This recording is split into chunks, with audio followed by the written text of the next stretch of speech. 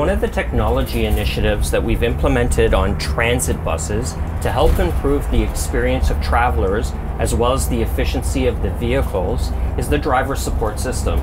Bus operators receive direct feedback on their driving behaviors through the mobile data terminal, which provides a graphic indicating how it is that they're driving based on 4 specific icons. Harsh turning is recorded when the bus is making a left or a right turn and the G-force on the turn exceeds the threshold that's desired. To help improve fuel efficiency, 2 icons are representative.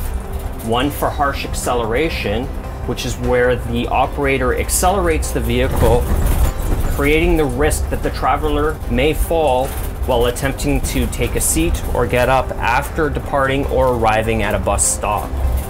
In addition, a second icon will be produced or displayed on the screen when the accelerator pedal is pushed to the floor 100%. This creates a scenario where extra fuel is introduced into the engine and it's not burned efficiently. Combined, both of these icons help reduce the risk of a passenger injury as well as improve the fuel economy of the vehicle. Braking is a maneuver which requires the bus operator to use forward planning skills and momentum driving techniques to anticipate the changing of a light and traffic patterns ahead. Should the driver exceed the expected threshold or the set threshold for the braking limits, thus creating an aggressive or harsh brake application, an icon will also display on the MDT terminal. When at the end of the line, operators typically have a layover period. Under normal circumstances, we adhere to a 3-minute idling rule.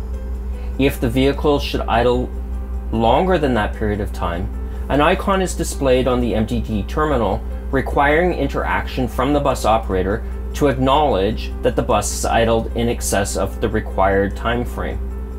The icon reminds operators to adhere to the anti-idling policy to help the region achieve its greenhouse gas emissions and fuel efficiency goals.